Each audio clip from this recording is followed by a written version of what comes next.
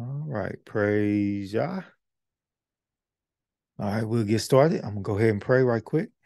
Father, we just come to thank you. We praise you. We magnify you. We glorify your name, oh Lord. Father, we just thank you for another day, another opportunity, another week to be in your presence. We just ask that it be none of us and all of you. Holy Spirit, have your way with us. Teach us, guide us, give us spiritual wisdom and knowledge to know how to operate and maneuver through this fallen world system. We just thank you and we praise you. We magnify you, Lord. We give you all praise, all honor, and all glory.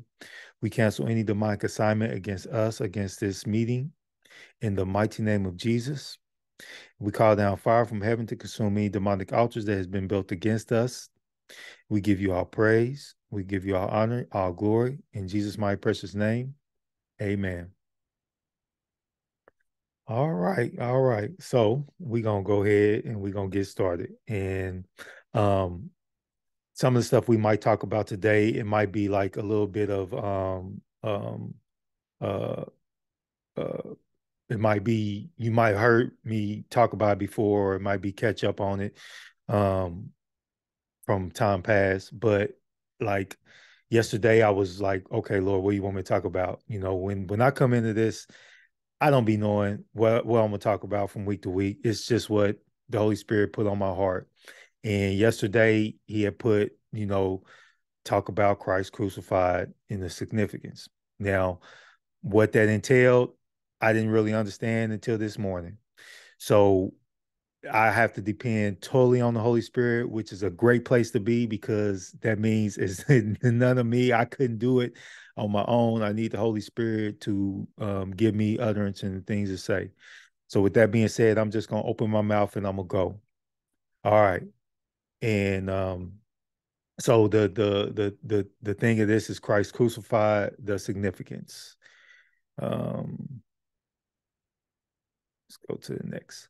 Um, as y'all know, we before we go into this, one thing I do want to say is that a lot of times we wonder, okay, like what is my purpose on this earth? Like why am I here?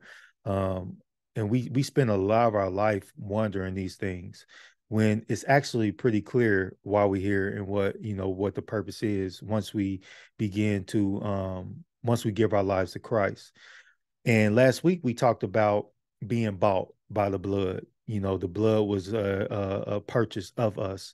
And so a lot of times one of the reasons why we don't understand our purpose and our goals and what we should be doing in this life is because we really don't adhere to the fact that we were bought by the blood and that our lives are not our own anymore once we become part of the body of Christ. Each one of us was specifically designed. We were created in the image and likeness of Yah, and each one of us here are unique in our own personal way. No two people are the same. Even identical twins, they're not the same because God created us in his image, but yet he gave us all a purpose and a goal to fulfill for the kingdom of God. And a lot of times we forget that, or we've just not been taught that we are just passing through this earth and we have an assignment here. And once part of that assignment is knowing who you are, part of that assignment is getting reconnected with Yah. Because once we come into the earth, we are born into sin and we are our lives are shaped in iniquity and we're lost until we understand who we are and whose we are. And the only way we can do that is somebody tells us about Jesus and tells us and begins to show us who we really are. And once that whoever it is begins to do that, then you begin to understand that you're from a different kingdom. Okay, you're not from this earth. You're not from you're on this earth as your body, but your spirit, your soul is operating from a different kingdom, a different world, so to speak. Now, with that being said, as I always say, there's only two kingdoms that operate in this world. No in between. You either operating through one or the other. And it's either by you choosing or by default. Because if you're not, if you don't know who Christ is and you don't know who God is and or Yahweh is, and you haven't become a part of the kingdom of God, then by default, you're operating through the kingdom of darkness. You're a part of Satan's kingdom because when you're born into sin. Satan is pretty much your father at that point, and everything that you're taught before before you become a new creation, everything that you taught is based on the kingdom of darkness, which is the total reason why we're are doing this series on foundations, because we're beginning to break up the foundation that was laid in us from birth through sin. Okay. So um in before going further too, let me try to give a small illustration of sin, transgression, and iniquity, because sometimes we don't really understand what that means and what that looks like. So let me try to give a small illustration just so you can understand when they be like you're shaped in iniquity, or the cup of iniquity is flowing over. For instance, like with Sodom and Gomorrah, the cup of iniquity had gotten so great in the Sodom and Gomorrah that it merited judgment. Okay. So that's where God's judgment came upon that. So what Satan wants to do is he wants to fill that cup of iniquity up. That's his thing. You know what I mean? And then judgment come upon that land, those people. A lot of people go to hell because of their cup of iniquity being filled up, not just theirs, but just in general. Many kingdoms, many civilizations have failed and have been destroyed because that cup of iniquity has filled up. Okay, now let's look at this. Say you have a cup. Say you have a cup of water, right? And then that cup of water, let's say you keep putting pebbles, you keep putting little pebbles, little rocks into that cup of water. Eventually that cup of water is going to it can be a half cup, it can be half full when you first start, but if the more rocks that you put into that cup of water, the more it's going to fill up, and the more it fill up, that water is going to begin to overflow. Now, we were born into sin. Sin is we have an idea of what sin is. Now, when we transgress against God, transgression is um the transgression is the act of sinning. Okay.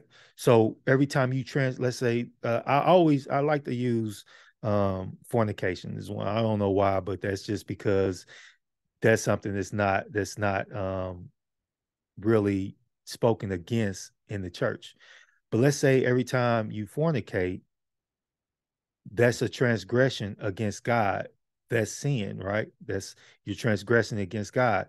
Every time you transgress, your cup of iniquity gets fuller, if that makes sense.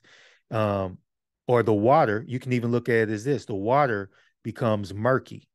They say if you start off with clear water, each time you transgress against God, iniquity begins to darken and pollute that water, per se. All right.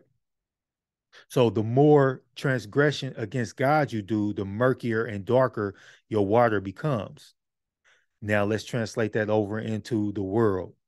That's why we see right now the world is so dirty and nasty, because of the iniquity that's being placed in it from the transgressions against God.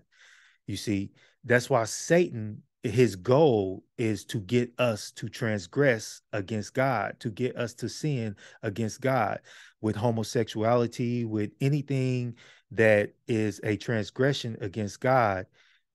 And the more that you transgress against God, the fuller that iniquity becomes.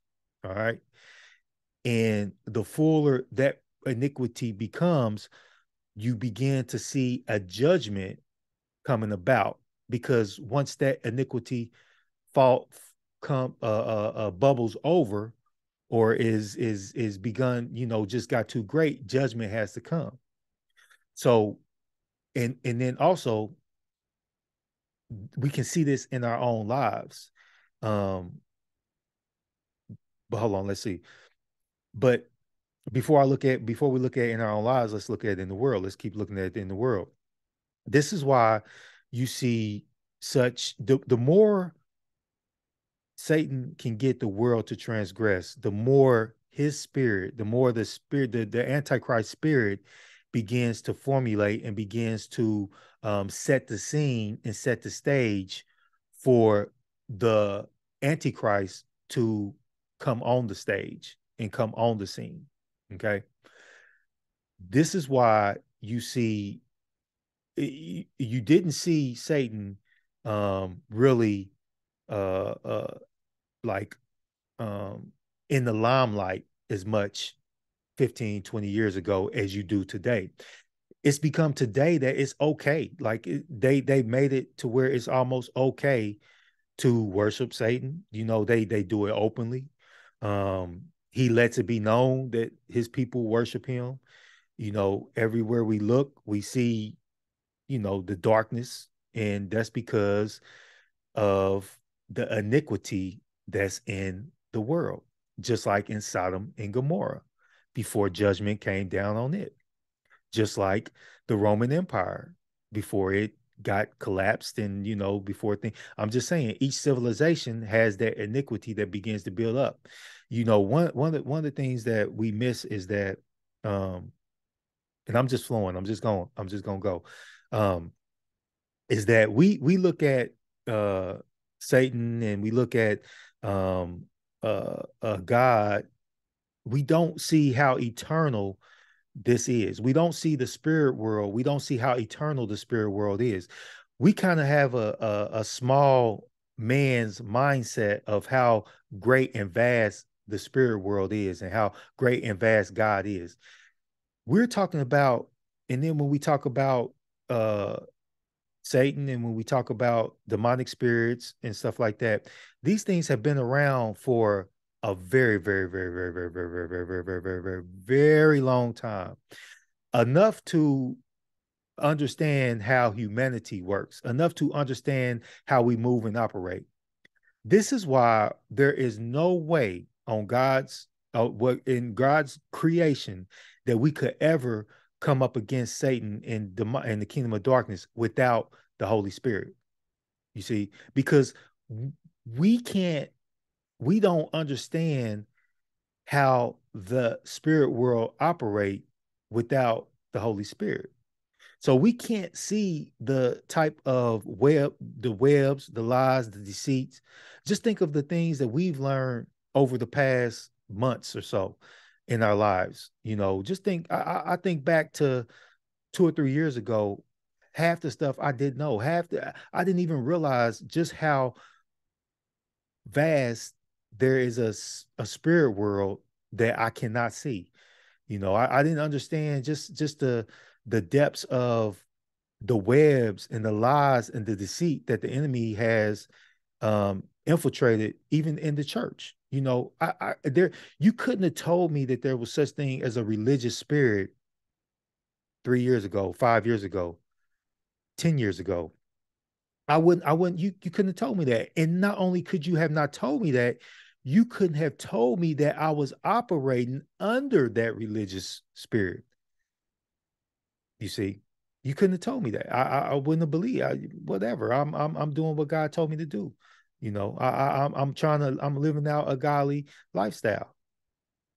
Okay. I know that may not make sense right now, but hopefully as we go on, it will. So with that being said, there are only two kingdoms that operate in this world. Now, um, you know, the whole what the first the title of this at the beginning was Christ crucified. The significance was the significance of Christ crucified. Um, oh, thank you, Holy Spirit. One of the things I forgot to mention is that our purpose. Let me go back to that. Our purpose. We search for our purpose in life. Well, once you become a member of the body of Christ, you know you've been bought by the blood. You're paid for. You belong to Jesus. Now, you know your life is not yours anymore, and the more that you release your life to Him, the more that He's able to use you to advance the kingdom of God. We are here to advance the kingdom of God. Our purpose is to help those who are lost find their way to the kingdom of God, because Father does not want to see any of his children perish and go to hell. That hell was not designed for us. It was designed for Satan and the demonic spirits, that fallen angels that fell with him. That's what it was designed for. It was never designed for us. But God is a just God, and he's just in all his ways. So with him being a just God, and when man fell, he when somebody passes, and this is why Satan is so hell bent on getting us to sin against God, because now once you pass and you pass on into the next life, the next step is judgment. You have to be judged for what you did here and what you the life that you lived.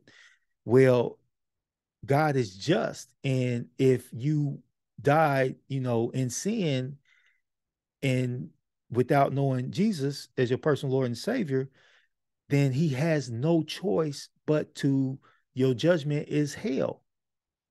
Okay. Like he just don't have a choice. He's just in his ways. But he gave us a way. He gave us an opportunity. He gave us a way not to experience hell, not to spend eternal life in hell. And that was through Jesus Christ of Nazareth. Okay. So this is why it's important that we preach, Jesus to people. And this is why it's important that we our mandate, our purpose is to advance the kingdom of God. That's your purpose. And the more that you release and give yourself to Jesus and allow the Holy Spirit to move and work through you, the more power and authority that flows through you. Let's okay. Let's look at Matthew 10 and 8 right quick. All right. It says, let's look at where Jesus sends out the 12 apostles. All right. Matthew 10 and 5. We're going to start at Matthew 10 and 5. I got it on the screen. It says, these 12 Jesus sent out and commanded them, saying, do not go into the way of the Gentiles, and do not enter a city of the Samaritans, but go rather to the lost sheep of the house of Israel. And as you go, preach, saying, the kingdom of heaven is at hand. Jesus told them to heal the sick, cleanse the lepers, raise the dead, cast out demons. Freely you have received, freely give. This was a mandate from Jesus. This is what he told the 12 disciples, okay? Now, back then, though, it said, but go rather to the lost sheep of the house of Israel. But now, through Jesus, everybody can be grafted in to the lost sheep of the house of Israel. You see, so now that's for everybody. Jesus made it possible for everybody to become part of that. Okay. So, with that being said, the mandate has not changed. It's still, now it's go into the world. And as you go, preach, saying the kingdom of heaven is at hand. Heal the sick, cleanse the lepers, raise the dead, cast out demons. Freely you have received, freely you give. Everybody is able to do these things. Everybody is called to do these things. The problem is that we have been under a religious spirit, because that religious spirit tells us that no, we can't do those things, or that's only for the pastor to do, or that's only for a man of God to do, when we've all been called to do these things. And when I say that, I say it because See, religion, in the religious spirit, it puts a governor on the things that you can do. All right. Now, when I say a governor, what do I mean by that? Let me explain that. I drive a this big box truck at work, and I do deliveries. Well, this truck is huge. All right. Now, the engine in this truck is humongous. All right. This truck has probably, you can probably do maybe, the dashboard says 175 or 100 and something. I don't know, maybe not 175, but it says 100 and something. However, there's a governor on this truck. What that means is the governor only allows me to go 70 miles an hour. Once I hit, like, I think it's 70 or 75, I think it's 70. Once I hit 70, that speedometer goes no further. I cannot go past 70 because there's a governor has been set on that truck to keep me from going past 70. All right. Now, in purposes of that, it may be for my safety, or maybe before, just to restrict that the driver from going that far. Well, that's kind of how religion has done in the church, because religion has put a restriction on God to a certain extent. And it keeps us from understanding just how that we are made in his likeness, and that we are spiritual, and that we are designed to go past, further and beyond just what we can see in this world, just what we can see with our eyes. You see, there's a whole nother world, a spiritual world that we have been fearfully and made. In this, we are we're the only beings that has been made, humanity, human beings that can tap in to both realms, and who can live in both realms at one time, if that makes sense. Uh, uh, uh, uh, the only way that Satan is able to do the things that he do in this earth is through a man, because we have the authority in this earth. That's why, he uses men to carry out the deeds and the things for the kingdom of darkness. What's the same thing with the kingdom of God? You see, the more that you become like God, the more that you understand who you are, and the more that you um, give yourself to the Lord and allow the Holy Spirit to move through you, the more power and authority will come and exude, will come through you, and you'll be able to move in that power in a more predominant way, if that makes sense. Now, you can't think that you gonna be able to, for one, it's not you, but you can't think that you're going to be able to be used to heal the sick, cleanse the lepers, raise the dead, cast out demons, and freely you receive, freely you give, if you don't, for one, live a life of repentance. Because this is what repenting does. Repenting cleanses that cup of iniquity that we talked about. All right. When you repent and you allow Jesus Christ to be your personal Lord and Savior, not just your personal Lord, not just your Savior, but your personal Lord and Savior, which means Lord over your life. Now, once you take Jesus as your personal Lord and Savior, you now are cleansed. That cup of iniquity has been cleansed. You see, that cup of iniquity has been building and building and building all the way up until Jesus becomes your personal Lord and Savior.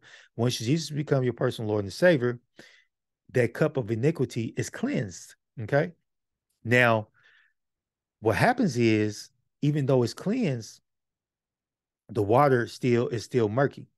Okay. So there's a cleansing process that needs to continue to happen once he becomes your personal Lord and Savior. This is why the Bible tells us to uh um to renew our minds. All right. And this is why we're creating a new foundation in our lives to get that water clean and clear.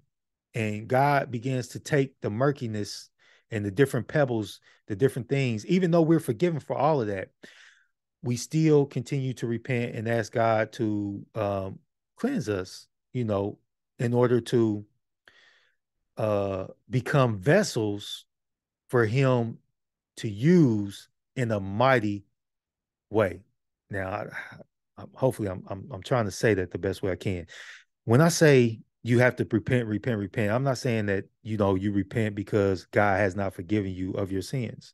All right, I'm not saying that. But what I'm saying is that, let's face it, we transgress against God sometimes without even knowing. And because that's the way the world system was set up for us to do. And, that's what I mean. Like when you miss it, you repent for it. And, that water is cleansed, you're cleansed again. But you don't continue to do that. You don't continue to sin. And people say, well, I'm a sinner saved by grace and da, da, da, da. Yes, but you don't continue. You're not a sinner anymore. And you've been given the opportunity not to sin. Now, um how do you how do you um how do you uh make that opportunity? How do you Holy Spirit, help me out. How do you um uh how do you okay, let me just keep going. In order to get the best out of that opportunity, you must become closer to Yah. The only way to become closer to Yah is to through his word, for one. In the relationship, it's a relationship. The only way to grow your relationship is through the word and spending time with our Father and Jesus and the Holy Spirit. That's it. The more that you release yourself and your own ambitions and your own will and your own the things that you want to do, the more that that person dies in you, the more that that flesh dies. The more that that flesh dies, the more that your spirit that has been renewed through your admission of Jesus as your personal Lord and Savior, the more the Holy Spirit becomes alive in you, and the more the Holy Spirit is able to use you as a vessel to do things that need to be done within the body of Christ and in the world. Hopefully that's making sense. Now, all right, let me continue on. Understanding righteousness. All right. Righteousness just simply means right standing with God. And this is what Jesus brought and gave to us. Let's see. Let's read this. 2 Corinthians 5:20 through 21. It says, "Now then, we are ambassadors for Christ. As though God were pleading through us, we implore you on Christ's behalf, be reconciled to God. For he made him who knew no sin to be sin for us, that we might become the righteousness of God in him." All right. That's one of the significance of Christ crucified. All right. Was to reconcile, which reconcile means to restore friendly relations between. All right. To conciliate anew, to call back into union in friendship the affections which have been alienated, to restore to friendship or favor after estrangement. See, this was us, okay?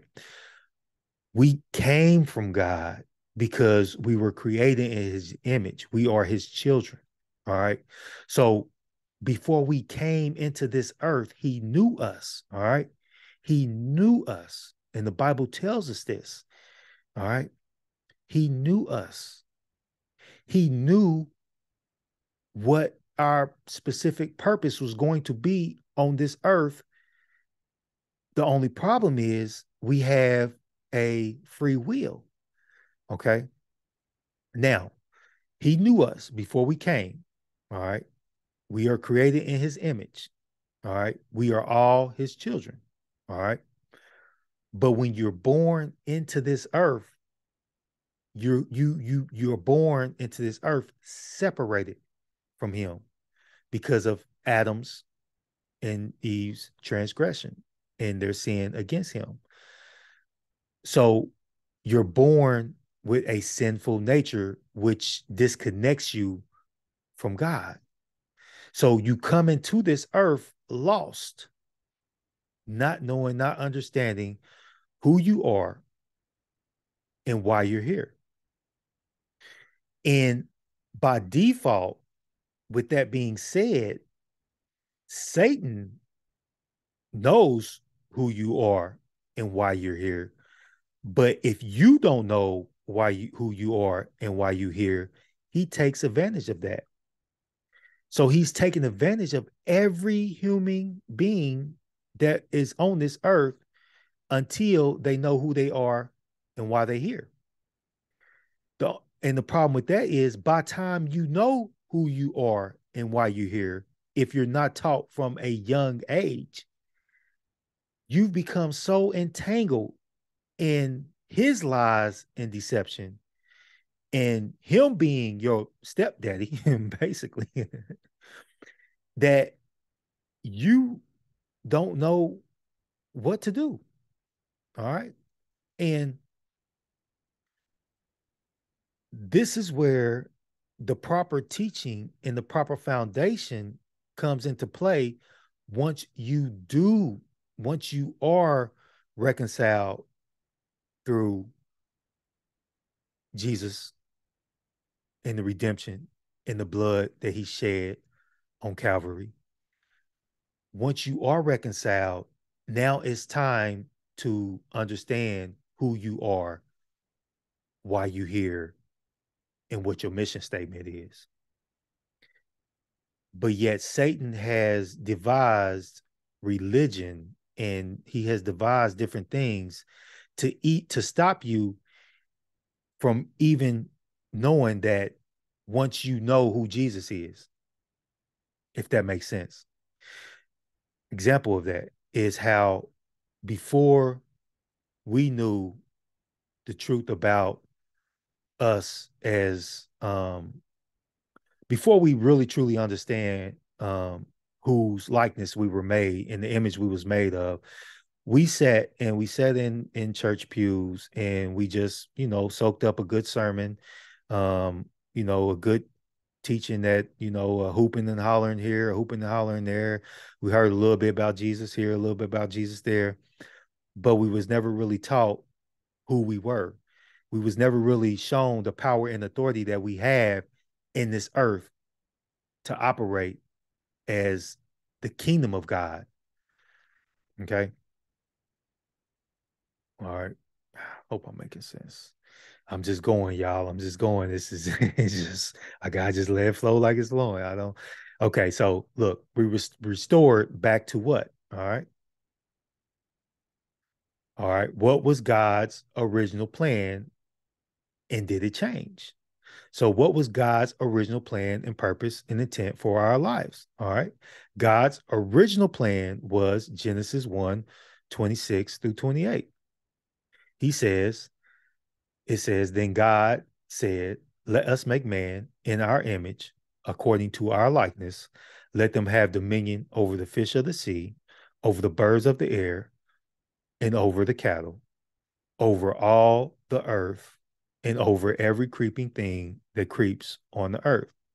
So God created man in his own image. In the image of God, he created him, male and female. He created them. Then God blessed them, and God said to them, be fruitful and multiply, fill the earth and subdue it, have dominion over the fish of the sea, over the birds of the air, and over every living thing that moves on the earth. This has never changed. So let's look at this from a different perspective. All right. So notice how God said, be fruitful, multiply, fill the earth, and subdue it. Well, let's look at things of how the earth is right now. This was after the fall, Satan began to subdue, multiply, and fill the earth with his nature. All right. But when Jesus died for us, he gave us back the authority to subdue, to have dominion, and to fill the earth. He took the keys that Satan had. He took all the dominion. He took all the things to say the power that Satan had. He took it away from him and gave it back to us. All right. Now, with that being said, the only reason why Satan is able to operate in the capacity that he operates is because we don't know who we are. And he uses man to carry out his deeds in this earth. All right.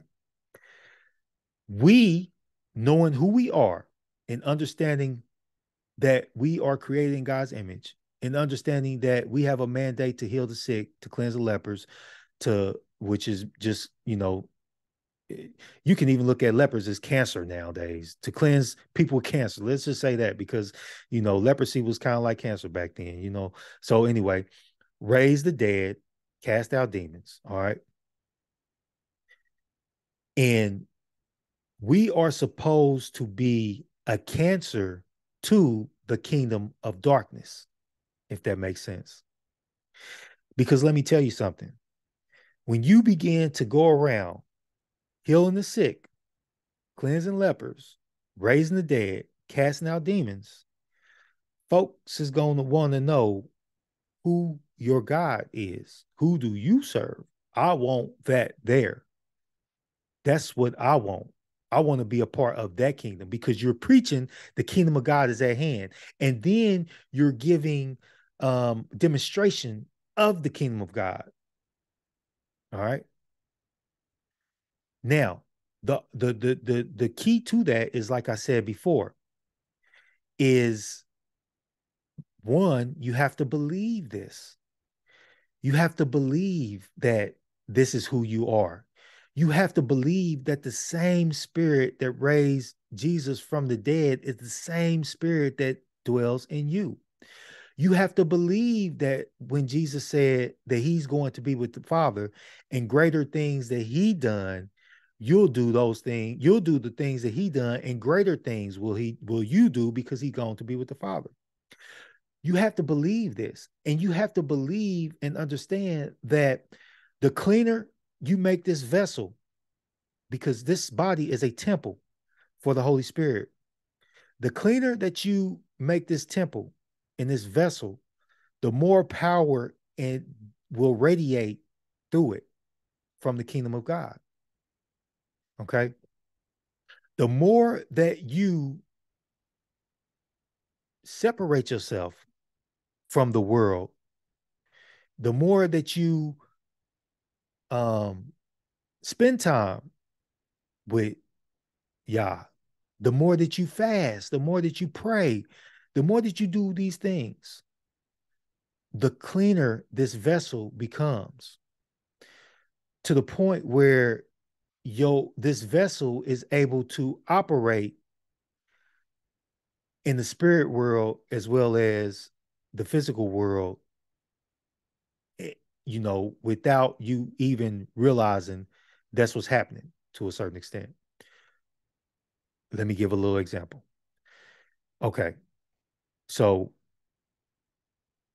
since I've had the job that I'm at now, every day while I'm working, I'm able, for 8 to 10 hours a day, I'm able to listen to the word. I'm able to be taught by the Holy Spirit through different testimonies, through different whatever the Holy Spirit leads me to study, in through different people, He lead me to, through different testimonies and all these things. I'm able to put that into my system through my ears, because I'm able to listen to this stuff 8 to 10 hours a day while I'm making my deliveries. All right. that becomes me spending so more and more time with God. That becomes my spirit, man, is being enlightened more and more and more because I'm hearing testimonies. I'm hearing different. I'm hearing the way God moves in different ways in different people. So the reality of things spiritually is becoming more and more um real to me. All right. I'm able to see, like, when Moses, when in the book of Exodus, when Moses cast down the staff and he became a snake and he began to move, you know, I'm beginning to see how God, we put God in a small box, but yet Father is he's so he there's so many elements, there's so many facets, there's so many dimensions of Father that we have yet to tap into, because when we hear something like Moses putting the staff down and then becoming a snake, or um we see where uh a bud, where Aaron's bud ate up all the other snakes, it became a snake and ate up all the other snakes. We don't correlate that with today. We don't see God as doing those things as part in the Red Sea as today. That was then. We don't see that as now. So, with that being said, if you can't see that, he can't do that in your life. He can only take you as far as you can see, as far as you can believe. But when you believe, when you begin to believe that a person's arm can be reconnected or be grow out when by way of the Holy Spirit, when you believe this, when you begin to see that, look, what we think of as supernatural or miracles, these things should be natural to us. They shouldn't be supernatural. It shouldn't be something that we don't see every day. These things should be something that's natural to us. Healing the sick, seeing the sick get healed, it should be natural to us. It should be natural that even us ourselves, if we have sickness or we have something, it should be natural for, we should believe that, hey, I got the spirit of God in me. Um, I, I'm healed. That should be natural to us. As that began to be natural to us, it begins to be a natural phenomenon that can occur through us. That you see? So when,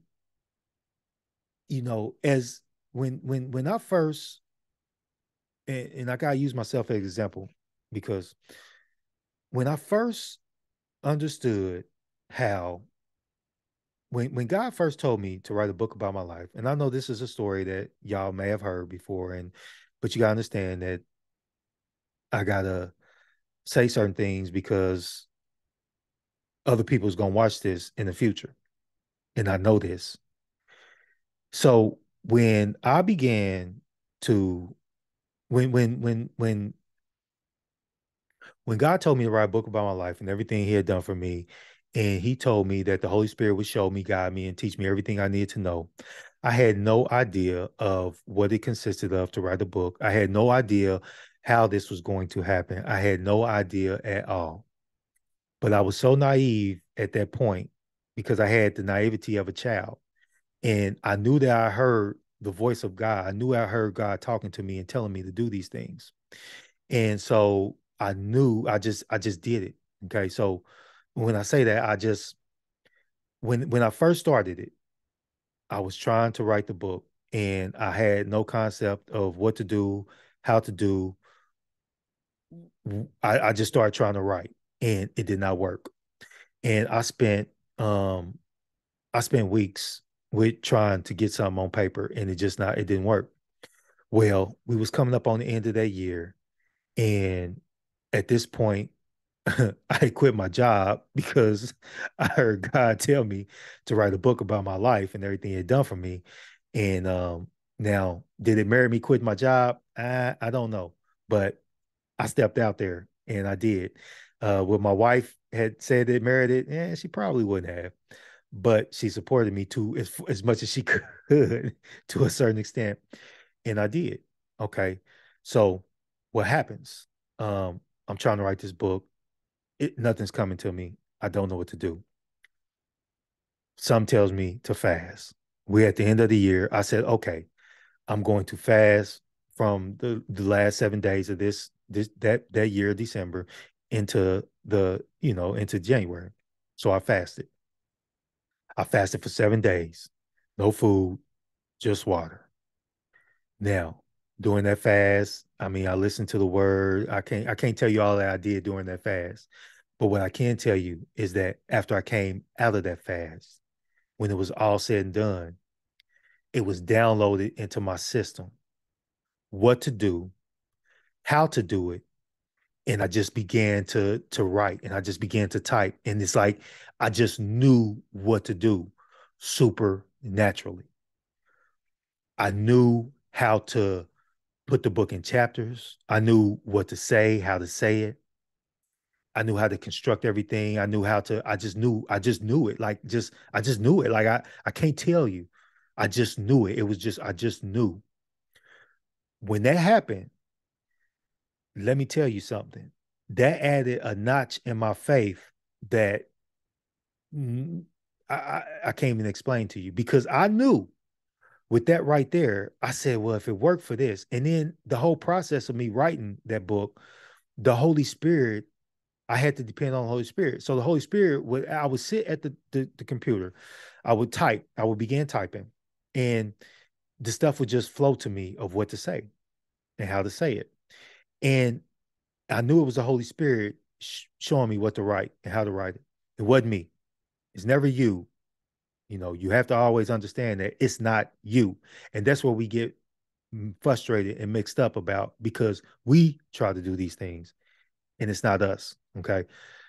It's the Spirit of God in you. All right. So anyway, so I'm typing, and then I would get to a point in what I'm talking about in this book, and it might be something that was a little, that I felt like it was a little too much to tell. I didn't want to talk about that part of my life. This is why I'm such an open book as we talk in this, because I've had to be that way. Because the Holy Spirit, there was things didn't want to talk about. Maybe it was something that happened to me in prison. Maybe it was something that happened to me or that I did, and I didn't want to talk about that. Maybe it was the fornication that I was in. Maybe it was the level of adultery that I committed, and I didn't want to talk about that. But the Holy Spirit would stop flowing. My flow would stop because I stopped right there and I didn't want to talk about that and I wanted to talk about something else.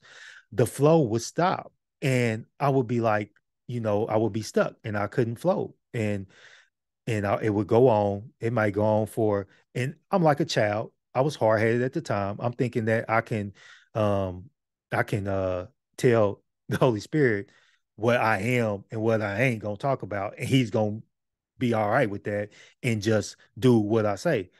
Mm-mm. It it would not flow. And so then, okay, I'm and get out of my stubbornness, and I would talk about what he wanted me to talk about, what he wanted me to say, and it would all start flowing again. All right. So in that time, I learned that, you know, when he's flowing and when it's me.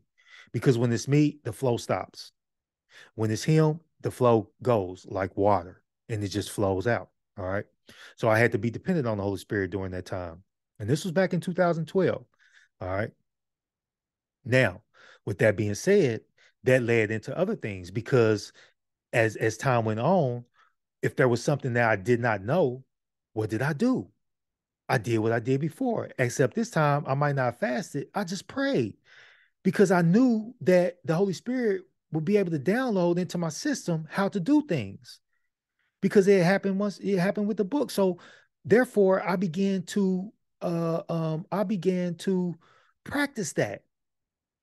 I began to practice that with everything. If there was something I did not know how to do, I would pray. I would pray for Holy Spirit, download into my system how to do this, as if I've been doing it for 50 years, or if I've been doing it, as give me the spiritual wisdom and knowledge to know how to do this, as if I've been doing it for 50 years, or and it will work in everything that I did up until this day right now that we speak. I have built I have built a whole basement. I have built a whole house almost with praying before I did it. Now, mind you, I would have to watch things, and I would study certain things, but the knowledge downloaded into my system very fast, very rapid. Okay.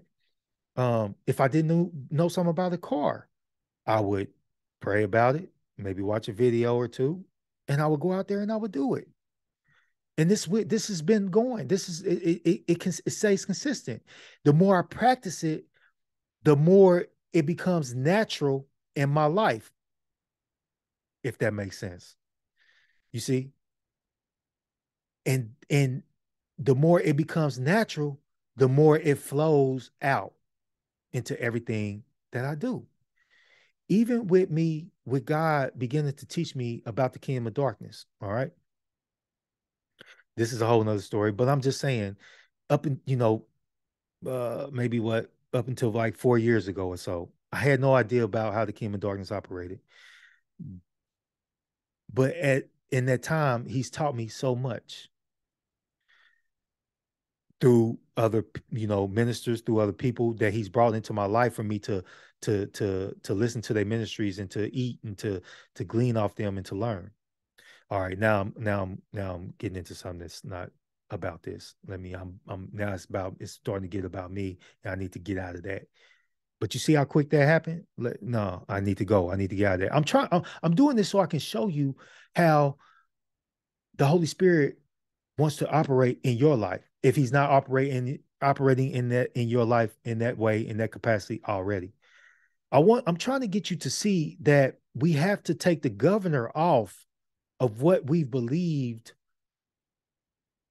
how far we can go and how far we can do things. I'm trying to get you have to know that this is in you. The same spirit that raised Christ from the dead is the spirit that is dwelling in you. There are no limitations to what you can do if it is in the word of God. Outside of the word of God, you shouldn't be doing those things. But if it's in this word, there's no limitations of the things that you can do. If Jesus did it, you can do it. And you're supposed to be doing it because you're supposed to be spreading the kingdom to everybody else. You are supposed to be a cancer to the kingdom of darkness. Every time what we call a miracle happens, that's another cancerous canker sore on the kingdom of darkness. Every time the Holy Spirit, we able to see miracles and we able to see people get healed and we able to see demons cast out of people and stuff like that. That's a cancer to the kingdom of darkness. The same way that he has been a cancer to the kingdom of God by um, keeping God's people, keeping God's children from seeing who they are and seeing the power and authority that they have. He's been a cancer with that. Okay. We are supposed to be the same type of cancer to the kingdom of darkness. Excuse me. All right, let me keep going. All right. You have dominion in this earth. All right. May you be blessed of the Lord who made heaven and earth. And the heavens are the Lord's heavens, but the earth has he given to the children of men. That's Psalms 115, 15 through 16. All right. That's the word. He's giving you this earth. He's giving it to the children of men. All right.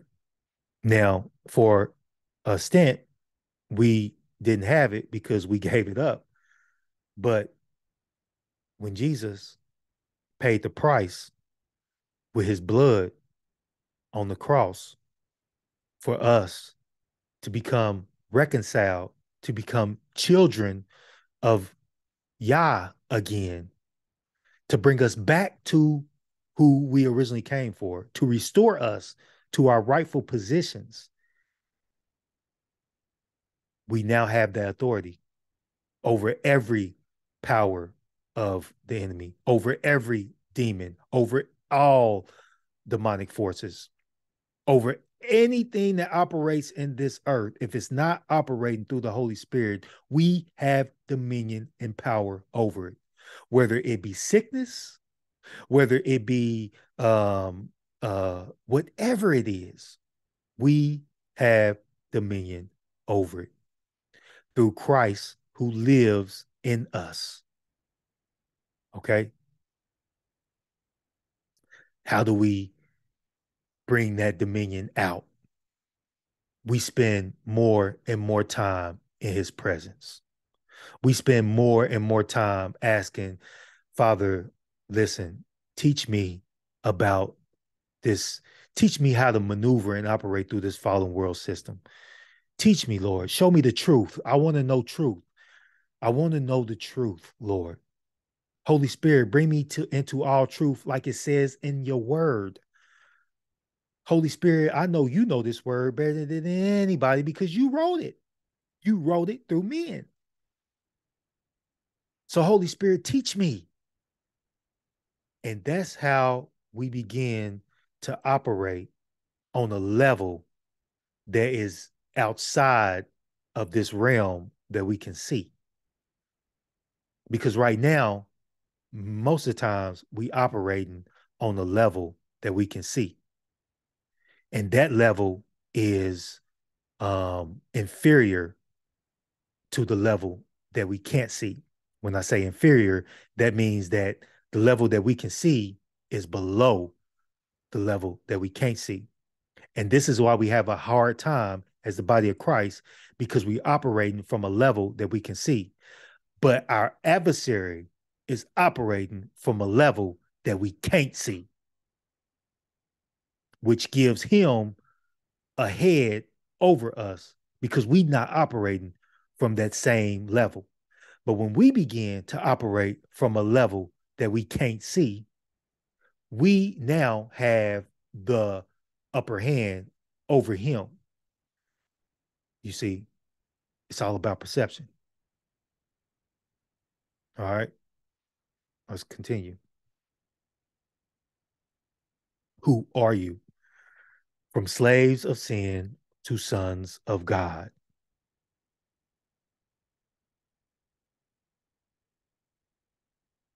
Let's look at Galatians 4, 1 through 6. It says, Now I say that the heir, as long as he is a child, does not differ at all from a slave, though he is master of all, but is under guardians and stewards until the time appointed by the Father.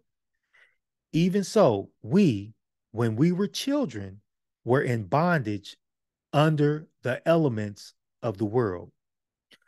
But when the fullness of the time had come, God sent forth his son, born of a woman, born under the law, to redeem those who were under the law, that we might receive the adoption as sons.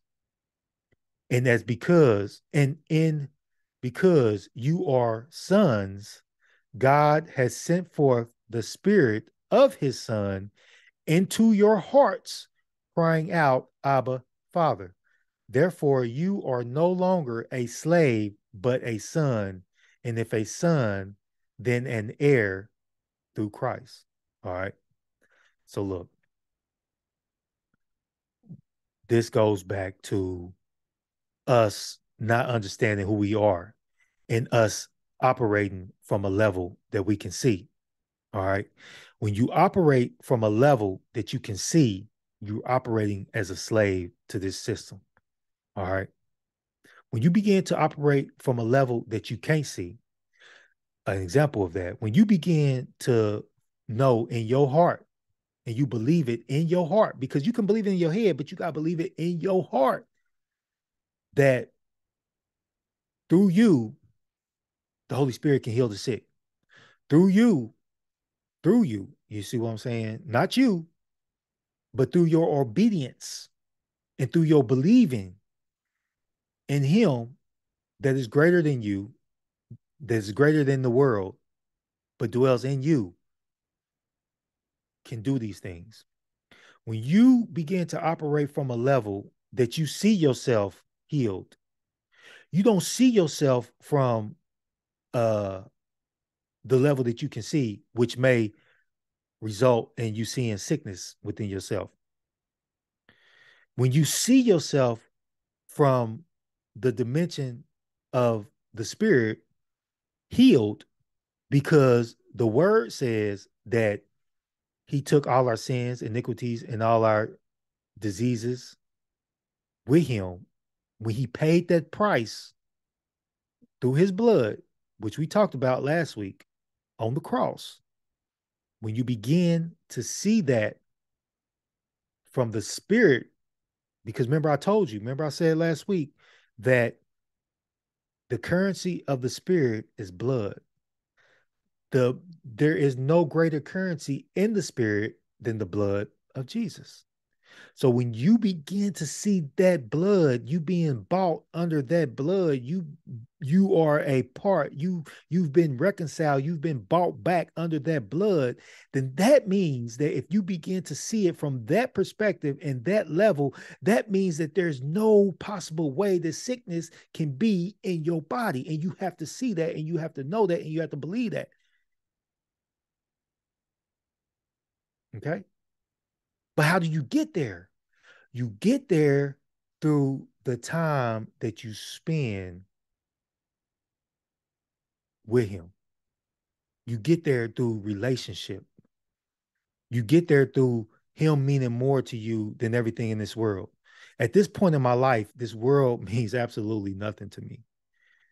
I see it don't even, it don't even, it's not even a drop of eternal life. I see eternal life now. I couldn't say that a year ago or maybe 2 years ago. I couldn't say that. I couldn't say that a year ago. I didn't see it like that. But at this point right now, with the time that I've spent and me understanding how the spirit world works and how eternal life works and how eternity is just what it says, eternity. And you're going to spend one, you're going to spend the rest of eternity in one place or the other. That's become so real to me now that through testimonies, through the word, and through the Holy Spirit just showing me. That's become so real to me now that nothing of this world matters at all. I look to eternal life with Christ. I don't want to look to, I don't want to be, I don't want to go to hell. I don't want to spend eternity living uh living a nightmare over and over and over and over and over every day.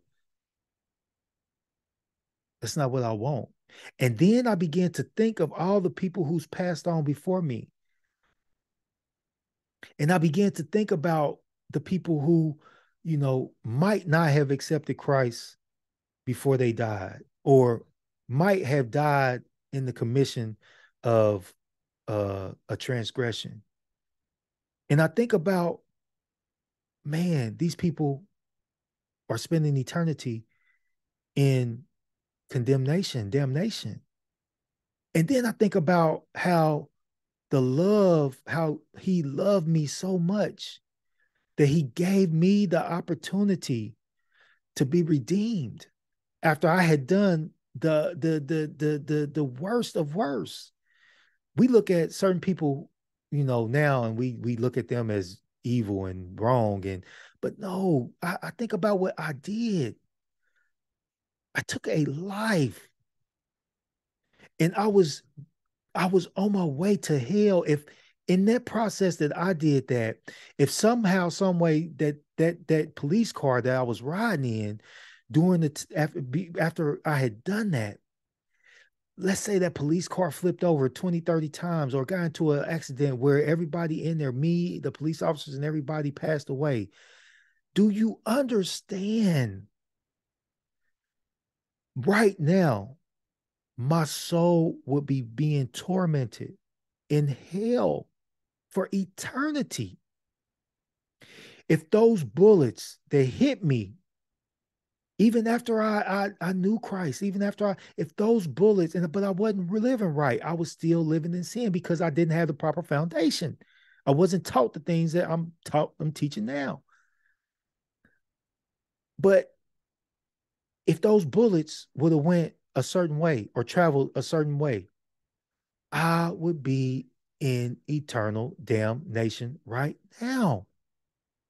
That has become so real to me that I'm so thankful that he gave me the opportunity, he gave me the chance to do what he called me to do. Okay, that's enough of that. Praise God. All right, let's keep going on. We about to wrap it up here in about 15 minutes. For as many as are led by the Spirit of God, these are sons of God. For you did not receive the spirit of bondage again to fear, but you received the spirit of adoption, by whom we cry out, Abba, Father. The Spirit himself bears witness with our spirit that we are children of God, and if children, then heirs, heirs of God, and joint heirs with Christ. If indeed we suffer with him, that we may also be glorified together. All right. That's just another reiteration of you being who you are. You cannot see yourself as a sinner. Don't see yourself as a sinner. Don't put that on you. Don't put that title on you. And when we say sons, it's not that don't mean that. Well, let's just say sons and daughters, okay? I mean, but there is no gender in Christ. See, there is no when your soul leaves this body that it's trapped in right now, when your soul leaves this body, there's no gender. There is none of that. Okay. All right. Let's go. Same things. John 14:12 through 14. It says, most assuredly, I say to you, he who believes in me, the works that I do, he will do also. And greater works than these, he will do because I go to my Father. And whatever you ask in my name, that I will do, that the Father may be glorified in the Son. If you ask anything in my name, I will do it. Okay. So this is telling you, the word is telling you, and just this is Jesus' words. Most assuredly, I say to you, he who believes in me, that's one of the key factors, believes. This was the significance of Christ crucified. He who believes in me, the works that I do, he will do also, and greater works than these he will do. You have to believe. It can't just be in your head. It's got to be in your heart. How does it get in your heart? By the renewing of your mind. How do your mind get renewed? By the things that you put into your ears, the things that you hear, the things that you listen to, the teachings. Okay. All right, let's keep going. Same spirit. Romans 8:11. But if the spirit of him who raised Jesus from the dead dwells in you, he who raised Christ from the dead will also give life to your mortal bodies through his spirit who dwells in you. So you have to know and understand that the spirit that dwells in you gives life to this body. All right. With that being said, understanding that the blood that was shed for you brings healing to this body. Okay. There's nothing, see, you got to know that there's nothing that the Spirit of God that is in you cannot do within you. You have to know that. You have to believe it. You have to be able to see that. And you have to operate from that place. You cannot operate from a place of feelings. Oh, I feel achy. Oh, I feel this. Oh, I feel like I feel. Oh, my body feels hurt. Oh, I feel. You can't operate from a place of feelings. You have to go above the feelings and operate from a place of the blood that was shed in the spirit to buy you back, to make you whole. Everything in you must line up with that when you believe it. Is it easy to do? Nope, not at all. I'm not saying it is.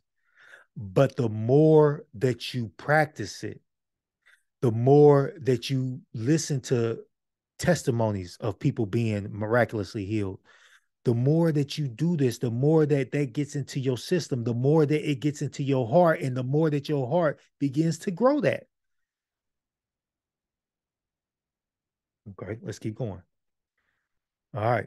Translate it into the kingdom of God. All right. Colossians 1 and 13. It says, He has delivered us from the power of darkness and conveyed us into the kingdom of the Son of His love, in whom we have redemption through His blood, the forgiveness of sins. Okay.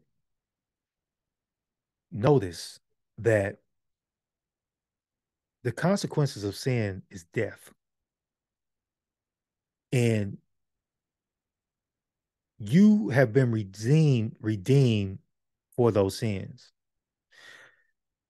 So through his blood, you have life. But you have a choice. Even though you have life through his blood, if you continue to sin, it's going to result in death, if that makes sense. So even though I have life through his blood, if I'm if I'm going to church every Sunday and I'm giving my tithes every Sunday, which tithes that's a whole nother discussion. We ain't gonna go into that. But if even if I'm doing everything that religion is telling me to do and telling me that, hey, I'm okay, everything's okay. Hey, you just accepted Jesus Christ, your personal Lord and Savior. That's it. You ain't gotta do nothing else. God loves you, you're going to heaven. All right. Now, his blood redeemed me. But if I continue in sin, let's say I'm under this illusion that I can continue to do everything that I want to do, and God has forgiven me, even though I continue to sin and do those things before a just and almighty God. And I use fornication. That's one of my great. That's it's easy. It's just easy to use fornication because a lot of people are in fornication, and that just it hits home sometimes. And that's one of the things that we have been led to believe that it's okay. Just use a condom. It's okay. Just, it's okay. Even in church, it's okay. But if I'm transgression against God with fornication, it does not matter that I was redeemed through his blood. If I continue in that fornication without repenting and without renewing my mind and changing my ways, then on the day of judgment, when this body goes back to the dirt and the spirit goes back to the one who gave it, which is God, and your soul is now under judgment in front of a just God, I'm going to let you be the judge of what's going to happen. But this stuff is not taught. And this is where we kind of miss it. And we need to know this, you know. All right. But I got a little side note down here. It says, before you were brought into the kingdom of God, you were you were your stepdaddy's child. You were your excuse me. You were your stepdaddy's child. You have the DNA of your original father, but you were being raised by your stepdaddy and taught his ways. So these are the only morals and way of life you knew. Okay. That makes sense for itself. You know, you had the DNA of you when we were born, we had the DNA of our father, but we was being raised by, at that time, your stepdaddy. All right. You can call it what you want, but that's who you was being raised by until you have an understanding of who you are and whose you are. All right. Let's go. Let's um I think we're gonna stop here right here at Romans at this one because this is a good place to stop, I think. It says, I beseech you, therefore, brother, by the mercies of God, that you present your bodies a living sacrifice, wholly acceptable to God, which is your reasonable service. And do not be conformed to this world, but be transformed by the renewing of your mind, that you may prove what is that good and acceptable and perfect will of God. All right. So this is just letting us know that um, we have to see our bodies as a living sacrifice, put it on the altar. When I say that, I say we must we must crucify our flesh daily because our flesh never gets saved. This body never gets saved. This body is going to continue to want to fornicate. This body is going to continue to want to lust. This body is going to continue to want to do everything that it was that when it fell under sin, it was it wants to do, which has a sin nature. And we must crucify it daily. The body is selfish. It wants the things that it wants. And it creates um it creates an avenue in you to be selfish and want to do the things that you want to do, but not what God has called you to do. It doesn't want to sacrifice itself, and it doesn't want to um, give itself to Jesus. It doesn't want you to give yourself totally to Lord Jesus becoming your Lord and Savior, Lord over your life. All right. The body does not want that. The flesh does not want that. And it will fight you tooth and nail to keep you from doing that, which is one of the reasons why we fast. Fast is simply putting the body under, denying it, saying, look, no, my spirit is in control. You can't get what you want. You're not going to get what you want. And the more we do that, the more our spirit man becomes sensitive to the things of the spirit. All right. Let me see what my next slide is. Okay. This is a good place to stop. All right. Praise God. Seek ye first the kingdom of God. All right. We kind of touched on that last week a little bit, or one of the weeks. It says, therefore, excuse me, I'm sorry. It says, therefore, do not worry, saying, what shall we eat, or what shall we drink, or what shall we wear? For after all these things, the Gentiles seek, for your heavenly Father knows that you need all these things. But seek ye first the kingdom of God and his righteousness, and all these things shall be added to you. Therefore, do not worry about tomorrow, for tomorrow will worry about its own things. Sufficient for the day is its own trouble. So we don't have to worry, but that don't tell us not to prepare. All right. And as you begin to seek the kingdom of God and his righteousness, you will begin to prepare because you'll begin to see the things that's coming. All right. Spiritually. And when you begin to see the things that's coming spiritually, man, you have no, it's like you have no um, it's like you automatically begin to prepare. It's like something clicks on inside of you saying, look, I'm showing you what the things are to come. I'm showing you what's coming. So prepare. All right. And we talked about that in one of the last times. So with that being said, I want to leave with one last thing about how the more you begin to um, operate from a spiritual level, and the more you begin to stop seeing things from what we can see physically, and the more that you begin to draw closer and closer and closer to our Father, the more that you begin to make Jesus Lord over your life. It don't happen in a day. You know, it happens. He's grace. It's His grace and His mercy, and it happens a little bit at a time. The more you draw closer, the more the flesh is crucified. Okay, and the more that you allow the Holy Spirit to maneuver and operate in your life, the more you become, uh, um, the more you become uh, conscious of the Holy Spirit, and the more that you become, um, you have more of a sensitivity to the Spirit. Period. The Spirit world. Period.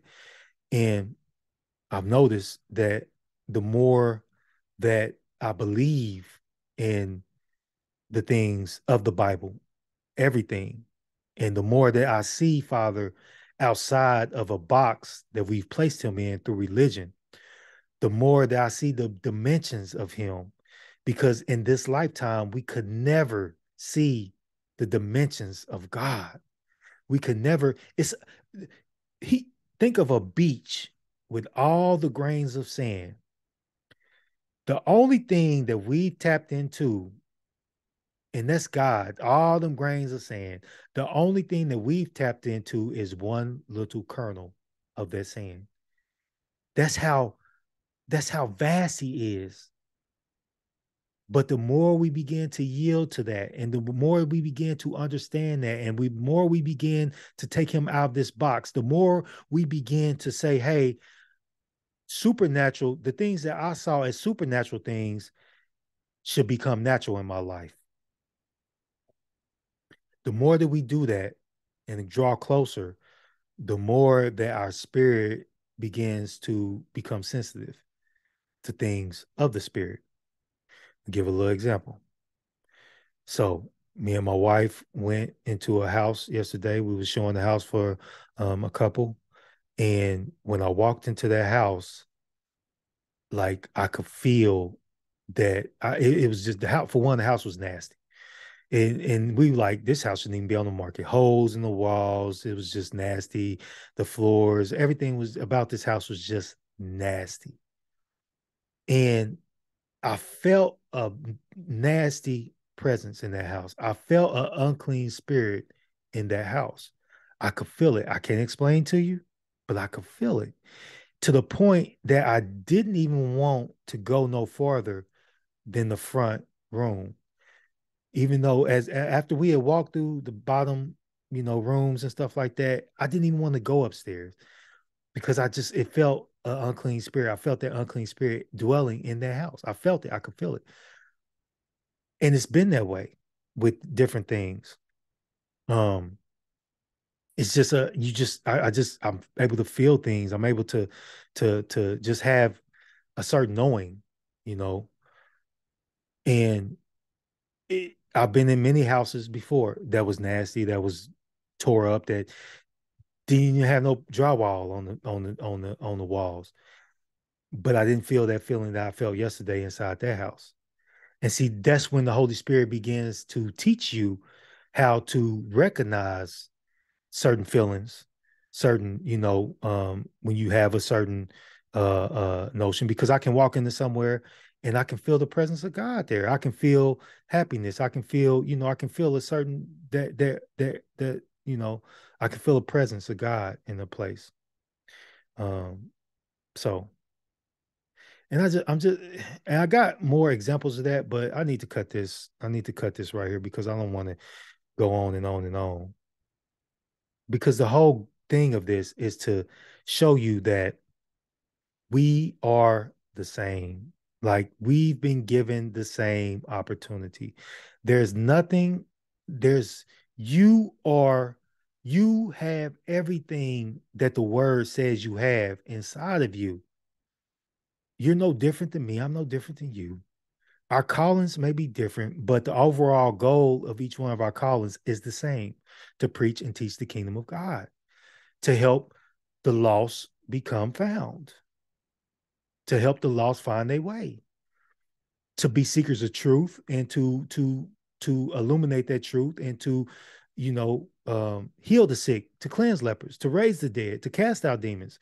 I know when we say that, raise the dead, your mind don't even let you go to that place because there's been a religious governor set on your mind because you haven't been taught that those things can happen.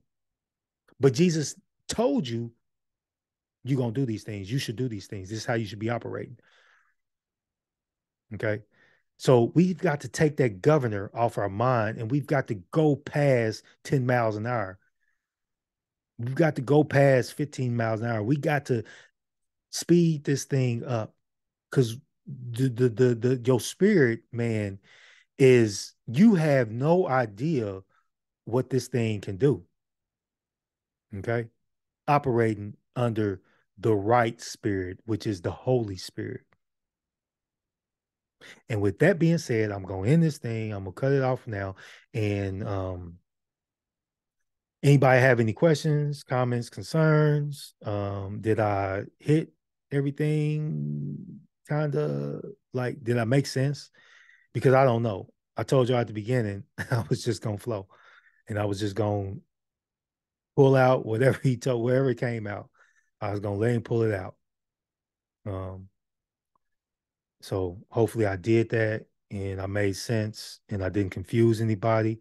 If I confuse anybody, let me know and I'll try to unconfuse with anything that I said. With that, I'm gonna stop the Okay, share. so I'm gonna. Okay, you can I'm stop yeah. Let me um stop the recording. yeah. Let me stop the recording. Uh,